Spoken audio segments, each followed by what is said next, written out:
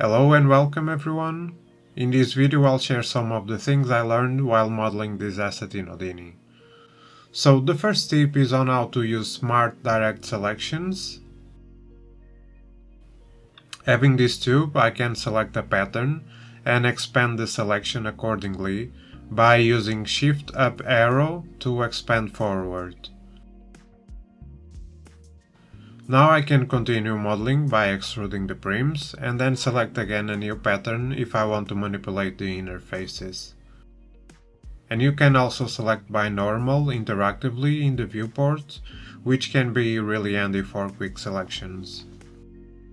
Now there was a pattern I needed to recreate on this model, and the easiest way I found was to draw the pattern directly by using the draw curve. But as you can see, it's all over the place, it's hard to get a clean result from the draw curve. So to clean it up, I start by clipping them to have the same endpoints.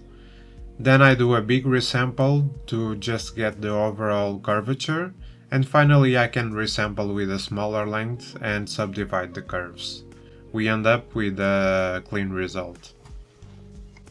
As you can see, I have these extra points from a Boolean operation, and to clean them I tried using a Facet node and play with the tolerance to remove the inline points, but unfortunately could not get it to work, as it ended up deleting parts of the geo, and that's when Vex comes in handy.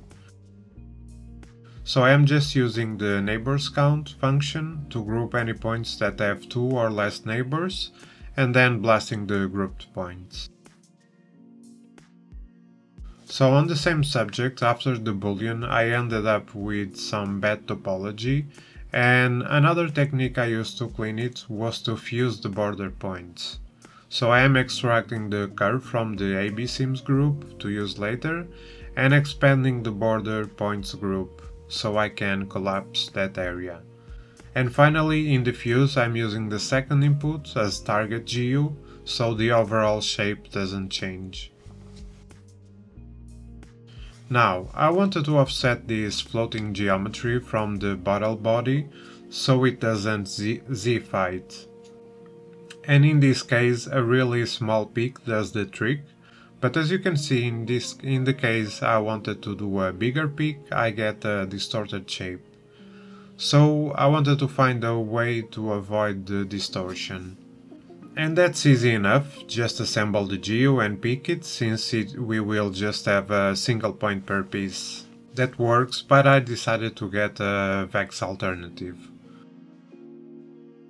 So one of the ways was to calculate the connectivity, extract the centroid while transferring the normals.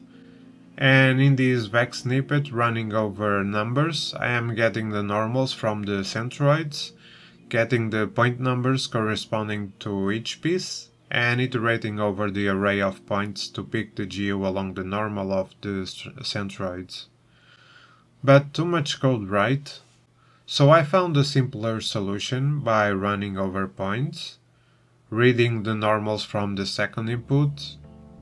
We can use the class as point numbers since the extract centroid orders the class, and then just picking the position with the normal and the multiplier. There is also a way to do it without the centroids, but it's just too much code and it's not as performant. So yeah, these were the tips I had for you today. Let me know if you found them interesting. And don't forget you can grab all the files from my videos on Patreon along with exclusive tutorials and courses. Take care and see you next time.